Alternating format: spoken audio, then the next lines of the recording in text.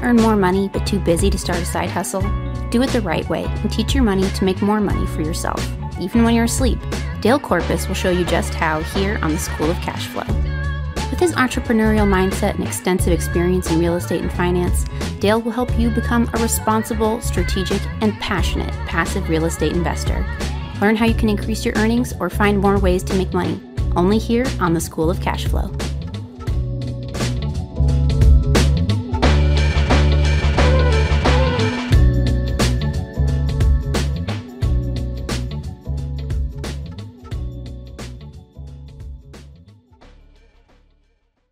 Good afternoon and welcome to the School of Cashflow podcast. I'm the host, Dale Corpus. You're in for a great episode.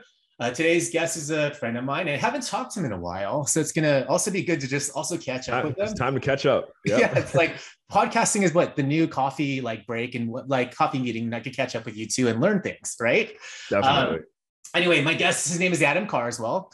Love the energy he brings and the hustle in him. Adam is a real estate entrepreneur and podcaster. In fact, I was a past guest on his Dream Chasers podcast like a year or so ago. And he's also a LinkedIn power networker and a new media marketing maverick. He's a co-founder of Raise Masters, the #1 mastermind for elite capital raisers. And Adam earned a moniker, the Voice of Liberty, as a master of ceremonies at Liberland national events and hosts the nation's podcast, The Liberland Show. And he's also a cryptocurrency pioneer and the co-host of the Blockchain Real Estate Summit. Over the years, Adams interviewed world leaders such as Grant and Aleda Cardone, Doug Casey, Roger Ver, and G. Edward Griffin. And quick factoid, Adams is a former semi-pro basketball player, and he was inducted in the Hall of Fame at his alma mater for his accomplishments on the court as well as on the track. And in his spare time, he's training to be a world-class DJ. Wow, Adam, this is awesome. All right. Adam, welcome to the show. How are you? Doing great, Dale. Happy to catch up with you. And I got to applaud you on the bio too, because as a fellow podcaster myself, we ask people to send us the bios in advance. And I'm right there with you, man. You don't look at it until 2 seconds before you go. And I've had people, struggle with what you just did. You nailed it. So thank you for the warm intro. I'm happy to be here. And I just want to applaud you and all the hard work you do with this show. A lot of people think, hey, they got a podcast. All they do is talk. It's the easiest thing ever. And it's another job. It really is. So I just appreciate all the work you've put into to get us to this point. No, that's amazing. It's I love the diversity of just your bio because you've done a lot of things and it makes you really an interesting, person and just, and it's I'm just let's just see where this conversation goes because I want to talk to you about different things. Well, I see you got your Starbucks there. I just finished a cold brew myself with things like chocolate cream cold brew or something like that. So cheers. Well, I drink I actually drink. So I was in a rush today. I typically drink Peet's. It's stronger than Starbucks and Peet's coffee in our area. It's Peet's is usually. Peet's Coffee, Peets. I'm not sure if they have it where you're at. So if you remember, I lived in the Bay for about 6 months and I live in Canada now, and everyone is religious with Tim Hortons here in the same way that the Bay is religious to Peet's. I've seen that for myself. Dunkin' on the East Coast is Peet's on the West Coast. I'm trying to think where a Starbucks is really the staple. I guess pretty much anywhere, outside of the Bay. They have Starbucks. I can see what you mean. The other popular one that I go to, that does, they basically do single drip. They drip it every time. Is Phil's Coffee? Is that? Oh, had that one? Maybe that's what I'm thinking of. I think you might be thinking of that one because that's the one where all the flavors are so good. You just can't be in a rush because it takes a while to get your coffee there. So yeah, maybe it was either Phil's or Peet's. You're right. In the Bay. One of those two is bigger there than anywhere else in the US. So Canada, huh? So whereabouts in Canada, just to get listeners just kind of knowing where you're at based out geographically. Yeah. So this is, it's been a fun journey because I'm originally from Cleveland, Ohio. I've lived in Washington, DC, Mountain View, California, Belize. As I mentioned, from Ohio, lived in Western Pennsylvania for a little bit when I was in college. Now in Canada, live in Newfoundland. Started a digital nomad journey here that never ended. Met my wife here. We got married about a year ago. and we're actually getting ready to move. Probably I think by the time this interview is out, ladies and gentlemen, we will be in Calgary, or as I've noticed people from Calgary, they actually say like Calgary. They say it like that. So we'll be in Calgary, Canada very soon. Again, probably by the time this is live. So if we have any Canucks tuned in, would love to get connected. Obviously, Americans as well will be traveling throughout the U.S. throughout the year for some real estate conferences and whatnot. But yeah, and one thing coming to mind for me just now, just on the topic of coffee, have you ever been to the Rose Cafe in LA? I have not. So tell me about it. Rose Venice. It's in Santa Monica, Venice Beach area. Mm-hmm. Yeah, my wife and I, we went there recently, and actually being in the Bay Area, you could probably definitely relate to this, but there's a little bit of a homeless problem in just in California, so we go to the Rose, which this is like, a breakfast, coffee, entree, maybe one appetizer, $70-$80 bill, which I knew it was expensive, but like they actually don't even have the prices on the menu, I don't think. So you're kind of like, all right, let me just get this. So I just remember we go, it's like, all right, I was expecting to pay like $20 for breakfast. It was 80, whatever. This was really nice. And we walk out of the Rose and there's just like tents, like all over the street and stuff like that. I'm like, this is so interesting, because I just had such an amazing, well worth it, expensive experience in this very nice cafe, which I do recommend anyone in LA. And I'm sure if you know Santa Monica, you know what I'm talking about. The Rose Venice is very nice. Like if you want to flex, go there. But yeah, it was like, man, it's very, very odd to have to, walk out of there. And then there's just like tents up and down the street. We're getting to an interesting place here in America. And I guess I'm kind of putting this on a little bit of like a sad note to kick it off. But either way, hey, you know what? California is still beautiful. Sun shines out like all the time. So don't get me wrong. But I thought of that when we started talking about coffee, a place that I want to endorse, but just don't be turned off by like tents in the street around it. Coffee is still good. Still go there. Yeah. Still go there. Yeah. Still go there. I know that just going back, looping back to this conversation, we met through obviously, real estate connections and whatnot. I initially met you because you were connected to Hunter Thompson's cash flow connections, mentorship program. But like, I know you obviously weren't doing real estate first. So it's just like, why don't you tell the audience about, more of like your background and how you got started and whatnot, and how the heck did you get from there to doing stuff in real estate and just all the entrepreneurial endeavors you're doing? Yeah. If I had to really trace it back to a defining moment, I'd say it's a combination of, we'll go with two. So one, between high school and college, and actually, no, I take that back. This would have been between my first and second year of college at Westminster, which I'm rocking my Westminster shirt here today, coincidentally.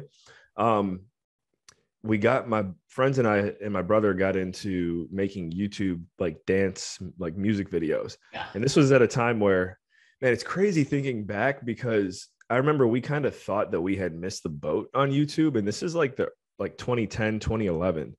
And we didn't really keep up with what we were doing because of, life got in the way, and we were making like these dance videos and everyone was going out to get like a job. So like we weren't really pursuing it full time. So it's like, all right, let's kind of minimize this like silly childish behavior so we can go be professionals. I'm looking back on it now, like if we would have just stuck with what we were doing over the past decade, who knows where we'd be right now.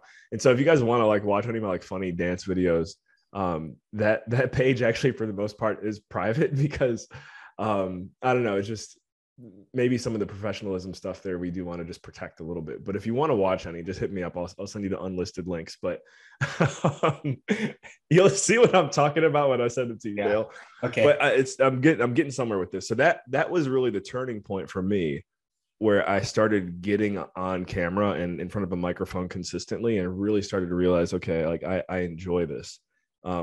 Now, fast forward, I pursued a career in collegiate basketball coaching, did very well there, but then transitioned into the corporate world, worked at quote unquote corporate, got a job with Sherwin-Williams, the paint company, managed stores for them in the Washington, D.C. area. I had a friend that I went to college with that was actually a recruiter for them that got me in there.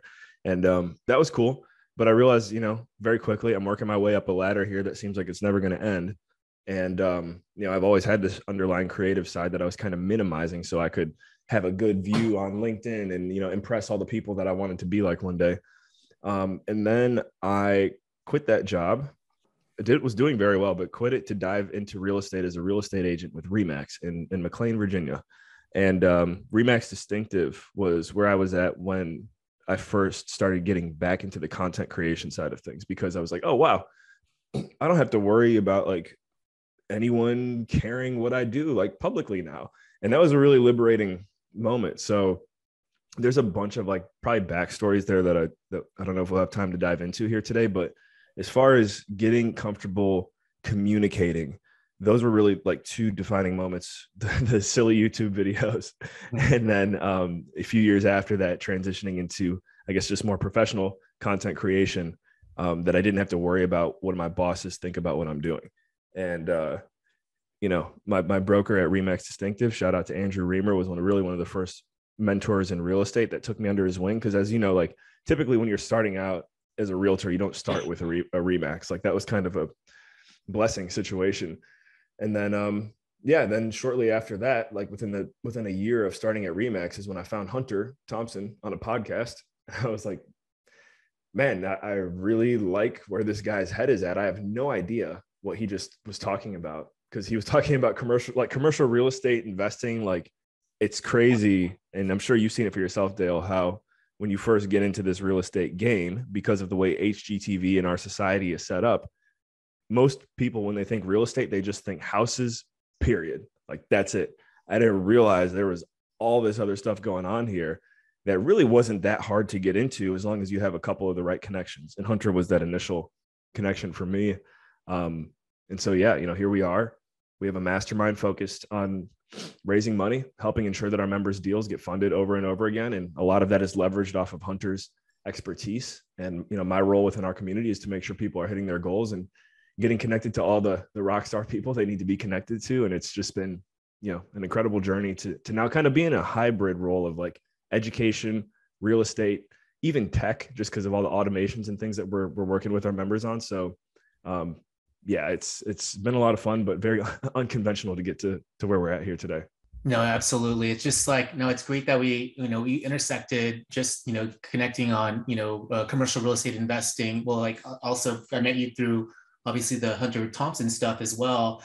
And even for myself, being a real residential realtor, it's just, yeah, I know real estate, but the idea of commercial real estate investing, it's just the jargon was different. It was just a different way of talking. Even I had to learn a different different terms and whatnot, but it's been great. And it's like, I'm glad that I even somebody that's, again, in real estate, even somebody like me, it's just like some of those terms can seem a little bit scary, but like once you just start talking to people and immersing yourself and just having conversations, you get right into it. And I don't know if your clients are even aware of how much of an edge they have having you as a resource in their community. Cause I'd say seriously, like your average realtor, and I see this from real estate agents and brokers who join our group, your average broker on the residential side has no idea really for the most part about any of this stuff. Maybe a few things here. There's a limited partner, which I'm sure you've got a few deals that you could talk about yourself as well. But I just want to encourage your listeners again, like, hey, you have Dale as a resource. If you haven't talked to him at all about commercial real estate investing, you should definitely consider it, especially if a lot of your wealth is in like the stock market or what people would consider traditional assets. It's funny. I think most financial planners refer to real estate as an alternative asset class, and always makes me laugh because real estate is actually the original asset class. But anyways, I'd say if you guys haven't talked to Dale about any of the stuff that we might talk about here today on the commercial side of things, the barrier to entry is probably lower than you think, and he's definitely a great resource for you to get in there. Speaking of real estate investing, did you in terms of, real estate investing, did you yourself, get into real estate investing, right on the commercial side of things, or did you dabble on the residential side of things, or where are you at with just investing in general? What's your philosophy? Yeah, great question. So, as I mentioned, my journey here really began, and I'd say, I started working on my license and everything in the story I just told, probably 2016, 2017, but I wouldn't say I really even had a thorough grasp of anything that I was doing till about late 2017, early 2018. And I say all that to preface, like, I didn't know anything about investing And part of it is, maybe just the way that I was raised. I was always taught save, save, save, save, but never anything about invest. And I think that's just a typical, average American middle class mindset is you go to school, you get a job, you work your way up and you save. And maybe you have like some 401k options or whatever. So the light bulb for me and actually having a strategy around truly saving and then investing money, I'd really say I wasn't there until probably 2018 at the earliest, maybe even 2019. So a lot of those years were hustle and grind too. I'd say I've really been in a solid position the past couple of years now with what Hunter and I are working on, where I'm really stepping into a new world of wealth that I haven't experienced until now. So all of this to say, I'm still building up my investment portfolio until I can confidently make moves in the real estate space based on all the education and knowledge and resources and connections I have now, which I'm grateful for. And it's really nice to be here, because I know once I hit some of these, milestones I have set for myself, I know exactly where the capital is going to go. But the one asset class, and I know people might chuckle, but as you mentioned, Dale, you put me in there as a cryptocurrency pioneer. And a lot of people are running around like chickens with their heads cut off right now. But thankfully, I would say on the crypto side of things, I have been through a few rocky patches to give me enough confidence now on where I'm at. So I'll just go ahead and, share my investment thesis with you and your audience. Until my crypto portfolio hits somewhere between a quarter million to $1 million, that's when I'm going to start making my passive real estate investments. So that's kind of where I'm at right now. But if I had asset classes to talk about that I really like, that I would recommend people invest in based on what I've seen, I think multifamily it's not going anywhere. If anything, it's going to just continue to grow. It's the most popular one, but it's also like a sleeper pick, because I think a lot of people think the market's getting saturated. There's not as many opportunities there. And I just got to say, like, multifamily investments, especially in like tertiary markets, are really, really solid moves to make. So I'd recommend that. The other one is personally, I really like self-storage. In a recession, typically it does well. And myself being a human that just accumulates stuff, I love donating it and getting rid of it, but we are creatures of like storing up stuff, and there's always going to be a need to store it somewhere when it gets a little bit too crazy. So those two things, like multifamily, self-storage, be on the lookout for some Adam Carswell investments in those asset classes in particular pretty soon. Love it. I'm not too big, or I don't know too much about just crypto in general. It's not my thing, but it's like, how did you get involved in the crypto space, and like, what are you doing in that space? Yeah. So I first got into it right around the time, as I mentioned, when I quit my W-2 to get into real estate. I found myself being in a position as a young entrepreneur with not really much of a framework on the direction I was going, having a bunch of free time. And with that free time, I'd say at least I was using it pretty proactively. I was indoctrinating myself with YouTube University videos. And when I really think about it, that's ultimately how I found Hunter, because I started going down Bitcoin rabbit holes in 2017. And one of the channels that I was getting my Bitcoin information from, they had a show that just kind of interviewed a variety of different people. And Hunter was definitely the most buttoned up guest they had ever. That's probably why he stood out to me. Yeah. But the show's called Anarcast, by the way, hosted by Jeff Berwick, who's actually a friend of mine now. We got to know Jeff a little bit. But yeah, so how did I get into Bitcoin? I was just telling this story to someone the other day too. I was a rookie entrepreneur, investor, business person. So in 2017, when Bitcoin really had its first boom and kind of got it to almost mainstream, like people not laughing at it anymore, I went to the moon and back. I remember my investments were like, based on where I was at, they had to have like 10x. And then Bitcoin hit around like 20 grand, which, keep that in mind. Everyone tuned in right now, everyone's freaking out because it's at like 29, 30 grand or whatever. I remember a day when it was like 6 grand and everyone was celebrating because it hit 20 and then it went back down to 6. So like this happens. But I remember watching my crypto bank just go up and up and up and up and up. I'm thinking, hey, I'm 26. I'm the smartest investor in this game. I know what I'm doing, right? And then I remember watching it go down and down and down and down and down and down and down. Now, looking back on it, and this is one thing I've kind of observed from anyone who's a wise, smart, typically older investor, it's very rare that you meet anyone who's like in their 60s, 70s, 80s, 90s from an investment perspective that says, what's the word? Typically this take is, I wouldn't have sold. I wish I would have just held on to whatever it was that I had. I wish I wouldn't have sold. And that's definitely what I learned from that lesson, because as that price continued to go down, I panicked like many rookies do. And I sold my way right back into basically where I started. So, that was a lesson learned. And then I'd say I really started getting back into the crypto market actively about when COVID hit. And so for the past 2 years, haven't sold anything.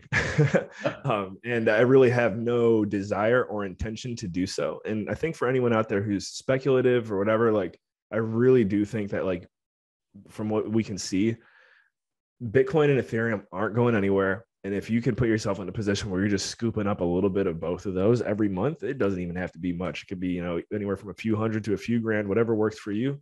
If you can just set that up once a month and keep scooping, and no matter what the market does, just have the mindset, okay, I'm going to be holding on to this for at least like the next 5 to 10 years. Your portfolio is going to look very different in that amount of time. So that's kind of my crypto story and my mindset where I'm at now. There's definitely some, what they call altcoins, alternative coins that I'm interested in. But for anyone who's getting started, it's a no-brainer to me for Bitcoin and Ethereum, just to scoop a little bit up and get it in your portfolio. And talk a little bit more about the blockchain, real estate summits. Like, this is where, like, what the tech, where almost like crypto meets real estate and whatnot. Like, let's talk about that. I mean, Totally. I don't even know too much about that. So elaborate more on like what you got going on over there. So I have to absolutely have to endorse the blockchain real estate summit, which is, kind of so Michael Flight, who's the CEO of libertyfund.io, him and I got together about a year ago and we're like, hey, we're going to do this thing. And we did it in fall of 2021. I think we sold like definitely less than 100 tickets coming into the event. And by the time the event was over, it was like at least 300 or 400 people there. Like, we sold all the tickets like within a 48 to 24 hour period, because I don't know, people just flock to Austin, and there's a massive need for information at this crossroads, as you can imagine. So blockchainrealestatesummit.com. I'll be emceeing this year, as I did last year, and likely will continue to do so. We're even thinking about doing an international one in either like Panama or Brazil. We're still talking, but hey, send me on the road and give me a microphone. I'll go rock a stage anywhere. So anyways, blockchainrealestatesummit.com, guys, go ahead and check it out. Get your tickets there. And then, I think the ultimate takeaway here, my observation from that conference last year was 90% of anyone who went to that conference came in with a bunch of question marks. And then majority of people who left came out with a lot more clarity than they had ever had. There's one very prominent investor in our circle who has a daily podcast, who I'm sure you know, Dale. I don't have his permission to go on record and necessarily talk about this, but what I can say is he's working on his PPMs, his private placement memorandums right now, to have a clause. And this is what I would recommend to anyone out there who's actively syndicating or doing deals. And you got to go through some of our content and reach out to me if you want me to connect you with the ones who can actually give you the crystal clear take on this. But from a high level, there's a way in your PPM that you can basically say, hey, we're going to provide the option for you as an investor to basically take your shares in form of a security token, as opposed to traditional call them paper shares. And what that does is unlocks liquidity in the real estate investing market like we've never seen. And I can tell you right now, at Liberty Real Estate Fund, which is a triple net lease security token fund, after a year of holding your security token, your token, as an investor, you are able to then take that token and then resell it on the secondary market to a non-accredited investor. So all of a sudden, we're getting into a realm now where security tokens, just like crypto, are only going to get popular. I think only going to become the standard once somebody kind of just takes the lead on it. And for clarity, like, basically what that's saying is, someone, just pick a random country in Africa, Tanzania. Someone in Tanzania doesn't know, could you just say, maybe doesn't even know that much about US real estate, could now become an investor in a US triple net lease asset through purchasing, a share of a token on a secondary market. Like, it's going to open up the world to the benefits of US real estate investing in a stable coin, right? This isn't something that's just backed by, a lot of people like to say crypto. It's what is it backed by? Security tokens are actually going to be backed by physical assets, which is another reason why we love the world of real estate. No, that's amazing. It's like, I can't wait to see how that all develops, and because that can potentially just be the norm. It's just right now it sounds crazy the way you're talking, I'm sure. Right. No, you're absolutely right. Yeah.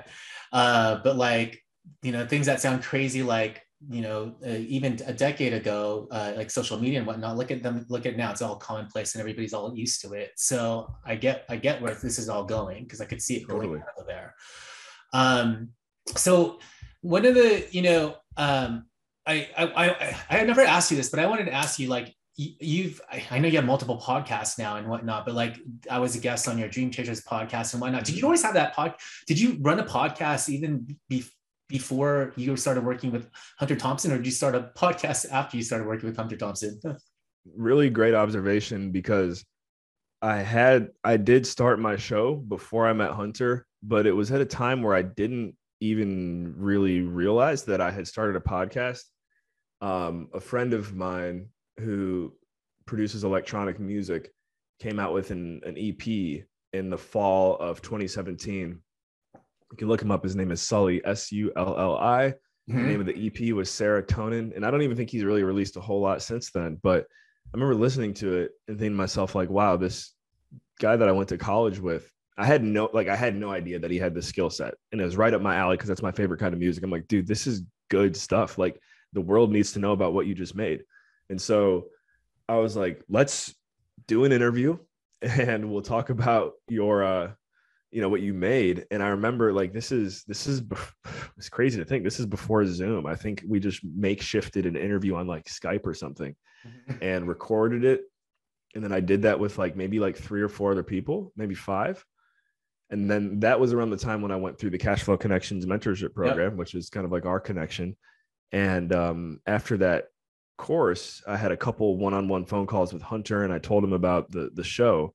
And he was basically like, well, dude, like, I don't know if you realize this, but you actually do have a podcast. Like, this is a podcast. And if I were you, I would start releasing an episode per week, and I would get going on that right now. And I was like, okay, again, I want to be like this guy one day. So if he's going to give me this advice, this recommendation, I'm going to do it. And that was, again, late 2017, early 2018.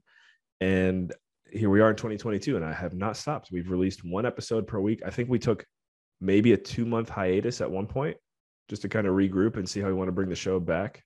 But, we might do that again too. I don't know. But the main thing is, like, we were talking about this before we hit record today. If you're a podcaster, the one thing, no matter what, that's going to set you apart from any other podcaster is you just keep doing it. You just keep going. Just keep going. Keep recording. Just like clockwork. Yeah. Yep. And there's plenty of hacks out there. Like, if you want to take a year off, there's ways to do it. It's called, batch recording. Go ahead now. It's a lot of work, but go ahead and record 30, 60, whatever episodes in advance and just drip them out. It's doable. Yep. Going back to podcasting, it's like, I mean, your podcast or interview style as well, just like mine. And it's just like, every time I talk to somebody, just like you right now, it's basically like a case study. You get to talk to somebody, see the way they like that.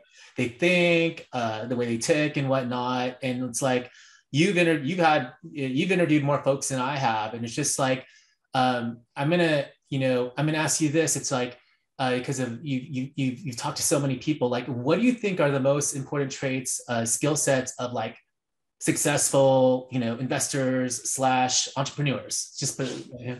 Yeah. Wow. I love this question. Because there's power in patterns. And I think the one pattern, this is, some people are going to want to hear this and be like, nice. And there's some people out there who are going to hear this who have been running and hiding from this thing I'm going to say. But you have to, okay, I'll say you have to. one of the for sure ways to bring yourself into new levels of success, wealth, prosperity, whatever you want to call it, is to create content. I look at our most successful members in Raise Masters, who I'm sure if I drop the names here, you're going to know a good chunk of them. The people that we have on our show, I'm sure the ones you've had on your show. Yep. So there's this concept that I really like called the 4 levels of value. Okay. And I'll give the credit of it to a guy named Myron Golden. Okay. Myron's based out of Tampa. He's got a book called From the Trash Man to the Cash Man. Definitely get yourself a copy of that if you can. And I think Dale, so are you familiar with ClickFunnels and that community, Russell Brunson? Yes, I am. Okay, cool. So for those of you listening who aren't familiar with Russell Brunson, we'll go ahead. I mean, and maybe I'm biased here because we're kind of in his circle, but I would argue that he is the brilliant mind of internet marketing for the next till he passes away. He's the next bearer of the torch for internet marketing. And so within Russell Brunson's community, which Hunter and I are a part of, we're in his inner circle. And within that inner circle, there's one person that people in that group consistently go to learn how to sell their product or service to the masses.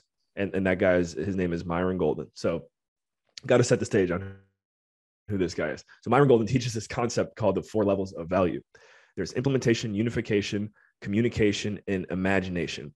And I'm going to go ahead and say, like, it's got to be close to 99% of the world operates in the implementation and unification level. And it's not anyone's fault. It's just the way that the system is set up to kind of, I would argue, to control us. And what that looks like, implementation level is someone who's making money or getting compensated by using their hands. Mm-hmm. So on the low end, you could be flipping burgers or making tacos at Taco Bell. On the high end, you could be an auto body mechanic at Bentley or Jaguar or Rolls or whatever, something high end. So there's some jobs out there, an electrician, whatever, like some 6-figure, do it with your hands jobs out there. But that's about the cap. That's where I'm going with it. That's the cap. So that's implementation. Unification is the people who manage the people who do the things with their hands. So you're managing a team at Taco Bell on the low end. You're managing a team at Google, Facebook, Boeing, whatever. You're managing the people who do the thing. On the high end with those jobs, I mean, I'm sure there's a few flukes here and there, but in general, like you're probably somewhere between 200 to 400 grand a year on the high end, keeping in mind taxes and all that stuff as a W-2. And then there's this chasm. Those are the first 2 levels. Most people never make it from there to communication or imagination. So communication, I want you to think, the power of communication is someone who can communicate a message from their heart to another's or vice versa. Mm-hmm. And you can look at that on the creative side, like authors, singers, songwriters, Justin Bieber. I know he's not super popular right now, but like Will Smith, all these people mm-hmm. who have figured out a way through the way they communicate to like move the masses, mm-hmm. messages that move the masses. And then there's also, like yourself, Dale, like luxury home sales, high ticket sales, someone who is using their mouth to make money, basically. Is that the best we can look at? So that's communication. And, growing up in our school system, I like to call them government indoctrination camps. We are trained to like basically despise communication for the most part. Like everyone can think of a moment that they were deathly afraid to get up in front of their class and give a speech. And that's really the only practice at communication that I've seen traditional schooling provides. So I just think it's completely backwards. The people who can get on here and get on a microphone and talk and influence, you think of the greatest communicators of all time. And one of the, I thought about this the other day. I'm like, who like one of the OGs of content creation was? Sounds funny, but like Jesus, Muhammad, like any of these like religious leaders, what's the reason that we all know them is because they have content that has perpetuated centuries. And so they were communicators. And there's no, like every single one of us actually has that voice inside of us to go out and influence the masses and create messages that move the masses. But we're just not, I believe, not encouraged enough to tap into that side of things. So we're getting through the 4 levels of value. That's number 3. And then number 4 is imagination, which I'm just going to throw a name out here. And you tell me the first name that comes to mind when I say this company. Tesla.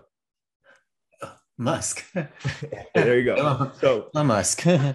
So what's interesting about that, and we've seen the same thing with Apple and Steve Jobs, is Elon Musk, like Tesla is actually someone else's name. It's the person who, I got to double check on this, but it's the person who either invented electricity or the light bulb or something like that, which Thomas Edison also gets credit for that. Nikola Tesla was the one. So what's the difference between Tesla and Musk and Thomas Edison? Is guys like Edison and Musk use their mind to make money. They said, wow, this brand here, this idea is worth a lot and the world needs to know it. So then they leverage communication and their imagination to get that out there. Steve Jobs, the same thing. He's been gone for, about a decade now. But when you say Apple, people still think Steve Jobs. Why is that? Because he was in a realm, meditatively speaking and communicating, where he was able to show what Steve Wozniak had actually created. Steve Wozniak was his partner. No one really talks about Steve Wozniak. He was able to show the world the beauty of what Steve Wozniak did through imagination and communication. So whatever you can do, and I think the reason, circling back to the initial question, which is what is the one common trend that I keep seeing between the more successful people that I meet, is they are out there using communication and imagination on a daily basis as often and as frequently as possible. And so putting yourself in a position to meditate, to get on camera, get in front of a microphone, pray, whatever you want to call it, however you want to look at it, if you can spend most of your time in those realms, you will begin to see results, I'd say, almost instantaneously. And if you don't see them right away, I'll tell you right now, work always works. It's either working for you or it's working on you. So if you step this direction, you don't see results right away, just keep going. It is the secret to massive success. Yeah.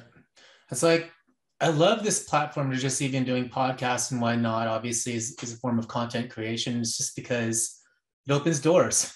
I learned things. I've met people. I met people I don't even know that just reach out to me, as you could attest to the same thing, I'm sure. And it's like one of those things where it's just like, I didn't know what having a podcast would do, but now that I know, I'm like, why didn't I start this a while back? And the crazy thing is, it's actually still really, really early. Like people, if you remember a few years ago, people were making a big deal about Rogan landing like a multi-million-dollar deal with Spotify. I'm here to say, I think that's just the first of a wave that we're about to see here in the podcasting space. So I apologize. I didn't mean to cut you off. No, that's okay. I mean, like, I love just the long shelf life of the fact that the podcast is out there and it'll be on the internet, and like, somebody could be listening to this maybe a decade from now and get value out of this conversation. Exactly. I think it's crazy, and like, and maybe reach out to either one of us or whatnot. One of the things that you also said was in your bio is that your expertise in communication, since we're talking about communication, it sets you apart from the crowd. I want to just delve into that a little bit. It's like, what is it about what you do in the communication realm that that sets you apart? There's one. I want to take the networking approach on this one, because I think that is really what it boils down to. And there's going to be some cliches coming here, folks, but hopefully these are cliches that, sometimes you got to hear a cliche like 30 times until it clicks. So hopefully this is the 30th time for some folks out there. But, you've got 2 ears and you got 1 mouth. And I know we're on a podcast right now, and Dale and I, we don't get me wrong, we both like to talk. That's why we're here. But, and actually, there's some podcasters out there that didn't used to like to talk because they used to be introverts, and then they started doing this and they realized, oh, wow, actually, I'm really good at this. So encouragement to my introverts out there. But, the one hack here from a communication, which really leads to connection, is listening to what someone is sharing with you truly, and making a mental note of what they're telling you, and kind of storing that in your mind and your bank of information. So I'll give a couple examples here. One thing that I actually realized for the first time recently, did you ever meet Tyler Lyons? Does that name ring a bell for you? It does not. It does not. He's our director of investments at ASIM Capital. He's gone through the Cash Flow Connections mentorship program.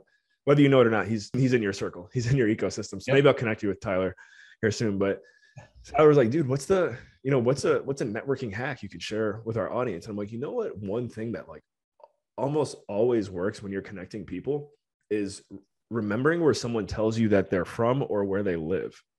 So goes beyond business or whatever type of environment you're in. If you can remember like, oh, so-and-so told me that they're from, we'll just call it Cleveland, Ohio. That's where I'm from. I know someone in Cleveland. Like being able to just connect two people that geographically know the same area, regardless of their walk of life, typically results in some kind of like special bond that I just can't even quite comprehend. So remember that when you're communicating and connecting with people, like where are they from? Always ask people what their name is. That's a big one. And then the other thing that I think can really set you apart is we'll just say whatever the environment may be, you're having a conversation with someone, asking them the question, what do you need to happen in your life right now that would take the quality of your life or your business or both to the next level? What is it that would 4x, 5x, 10x your life based on where you're at right now? What is the one resource, connection, or tool that you're searching for? Because most people actually do have an answer to this. They might be caught off guard because it really challenges them to think, but it's going to challenge them to think. They're probably going to give you an answer. They're going to never forget that you asked them that question. It's like, damn, that was deep. Well, the way you asked it too, it sounds like this guy really cares. Yeah. It shows you care. Yeah. And if someone tells you something that you don't have the connection, the resource, or the tool, whatever it may be, if they give you an answer and you don't like know what you can do right now to help them, I'm here to tell you, normally what happens is once you learn that type of information from someone, the universe will manifest an answer for you eventually. So if someone's like, man, I need a good plumber, as an example, don't have any right now. What do you know? Like next week, you're going to find a connection, boom, make that email, text introduction, or whatever. And you become the electric source, the connector, the communicator of your network. And that's what you're doing right now with this show, Dale. No, it's like, speaking of networking, it's like you are a power network. It's like I've had 2 or 3 guests that I've met because of you that are on my podcast. It's like, for example, you introduced me to Todd Soldier, you introduced me to Tate Duryea, and there's even more people, but it's just like, thanks for this connection. It's like, you never know who you're going to meet and what you're going to learn and what you could even potentially create with that other person or help them. Right. I just, I love, whether it's, it doesn't have to deal with real estate or whatever, but just like networking will get you, and somebody will help you. People do want to help you in general. Just don't be afraid to ask. And I love the question, like that question that you're just talking about, and like what can I do to get you to 10x your business or whatever. That's an amazing question. That would cause me to start thinking. It was like, it would make me think too. What do you have something running through your head right now on that one?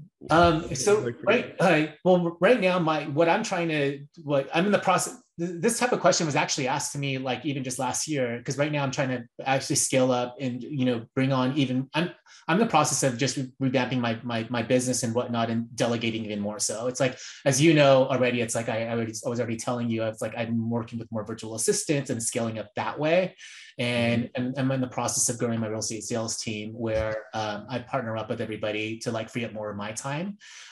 So it's just like I'm just revamping my business so that I can grow and do other things where I don't necessarily have to physically be somewhere. Right. Yeah. So you're getting to that delegation phase, which is like the inevitable path of any entrepreneur. And I don't know if I'm personally quite there yet, but it's another thing where you eventually go from doing what you do on a daily basis to get to where you're at, to becoming, if you want to get to that next level, like a team manager, a coach, a leader. Like your whole focus becomes, how do I, meet the needs of the people that I've brought underneath me, so that way they can go and do the things that I once did with my hands and whatnot. So absolutely. Yeah. As we're wrapping up, it's like, I have some final questions for you. So what are you excited about now, just with anything that you're doing in business right now? Yeah. And let me just repeat the question. You said, what am I most excited? What are you excited right now in your business right now? Yeah. Wow. I'm going to do my best to make it one thing. And one business. I'll give you 2. You know what? I'm going to give you two. Because on the business front, I got to be honest, the growth and the excitement and everything that we've seen and we're experiencing at Raise Masters has been a blessing and a fun journey. And really for one of the first times in my lives, I feel like I'm crystal clear on who I've been called to serve right now. And it's that community. So for anyone who wants to know more about Raise Masters, the #1 mastermind for elite capital raisers, just go to raisemasters.com and you can begin going down the rabbit hole there. And yeah, so, I mean, I'm definitely pumped about the future of Raise Masters. The other thing that I'm also very excited about is more on the creative side of things, which, as we mentioned, in my spare time, I'm training to be a world-class DJ. So I recently began coursework, and this is not like learning. Well, it is a little bit learn as you go, but it's like live classes that I'm attending with Tool Room Academy. You can go to toolroomacademy.com, and it's a record label, a tech house record label in particular that I've been following for about 5 years. Always listen to their show. They have, you call it a podcast with a bunch of music, but I've been listening to it for years, and it's just evident to me that this is like the vibe that I really like and I want to emulate as a creator myself. So yeah, I signed up for their course. I'm 2 classes in. I actually just got my homework assignment earlier today, so I'm going to work on it over the next couple of weeks, but learning how to produce tech house music, and that will also lead to me. So I've always been the world's greatest Spotify DJ. I can hop on a microphone and play around with Spotify and, fade in, fade out, but like that was about it. And I was like, you know what, if I hit age like 50 and I've never learned how to work turntables and get the crowd to go crazy at least a few times, like I'm going to feel like I missed out on something in life. So that, that's a big piece of it there is, I love having a good time playing music and getting the people going. It's in my blood. I love it. What's your superpower that's contributed to, to all your success? The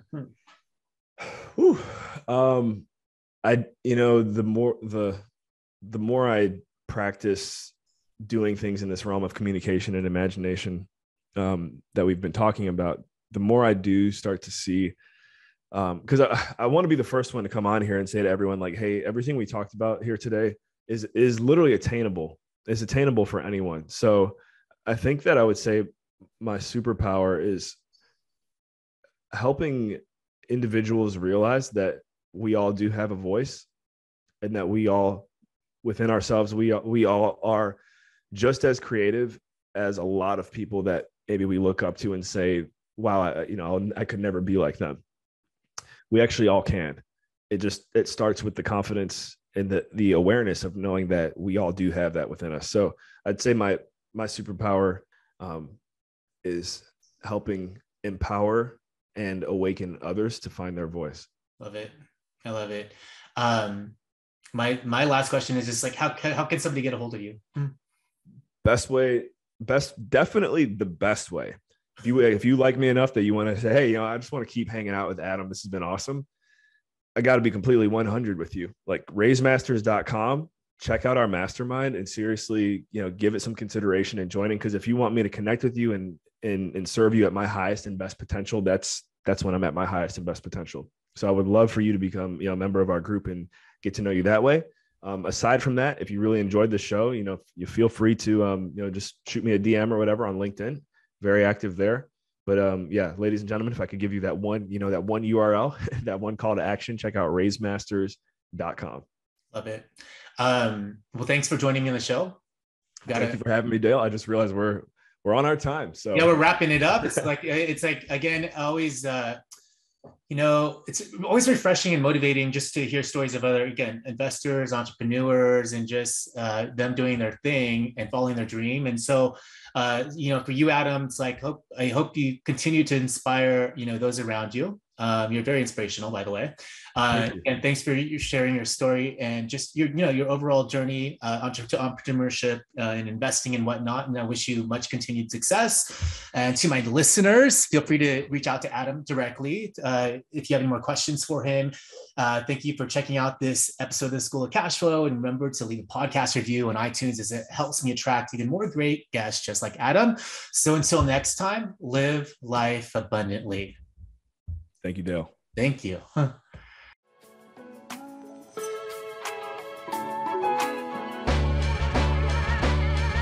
Thanks for listening to another episode of the School of Cash Flow. We hope you enjoyed our deep dive into all the tips and tricks you can use to help you on your passive investing journey. In the meantime, you may visit www.cashflowschoolpodcast.com for more great episodes. Don't forget to subscribe, rate, review, and share. That's all for this episode, folks. See you next time.